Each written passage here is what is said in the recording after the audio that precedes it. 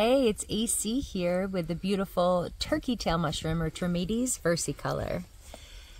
This mushroom has beautiful stripes or rings of gold, yellow, white, purple sometimes, and browns. And on the underside, you'll see the pinhole pores on a white underside. And that's how you know you have the turkey tail mushroom. It grows on dead deciduous trees, sometimes conifer trees. This was a maple.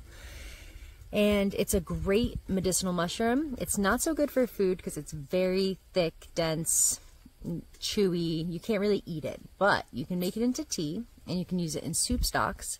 And then you can also make a double extract or tincture with it. And if you want to learn more about how to incorporate mushrooms into your home and kitchen, I do get into that in my diploma program with the Ectea Institute of Herbal Medicine and Aromatherapy. So check that out. It's at ectea.org.